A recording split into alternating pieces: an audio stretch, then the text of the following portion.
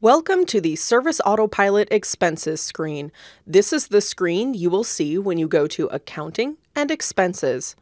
This video is to explain how expenses can be used in SA, help introduce you to the Expenses screen, and explain how to add an expense. Expenses in SA are a way you can record costs that have been incurred in an effort to generate revenue. This might be paying a subcontractor for a job you couldn't finish yourself, equipment costs, or advertising costs. While expenses can be billed to an account, they are tied to a vendor, so you will need to have the relevant vendor created before you can allocate an expense to them. Expenses in SA are primarily just a record. You can add notes or attachments, such as a photo of a receipt, but reporting is limited. You can export the list of expenses to an Excel spreadsheet. Expenses will also appear in the profit and loss reports in the Report Center, but will appear as a total rather than as an itemized list.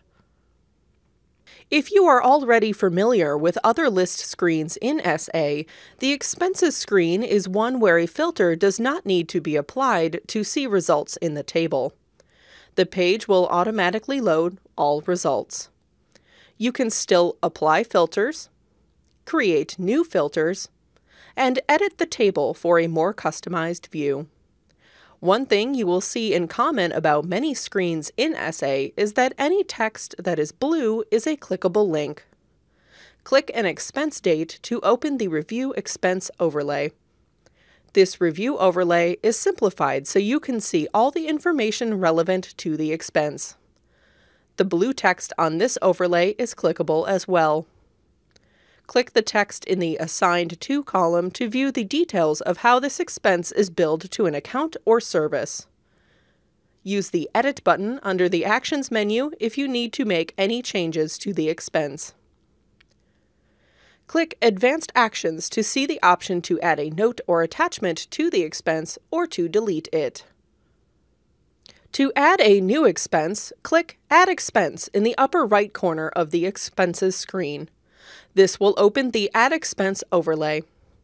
Select a vendor. The date of expense will default to the current date. Enter a reference number if you need to record a payment number that was paid to the vendor. Select a general ledger account.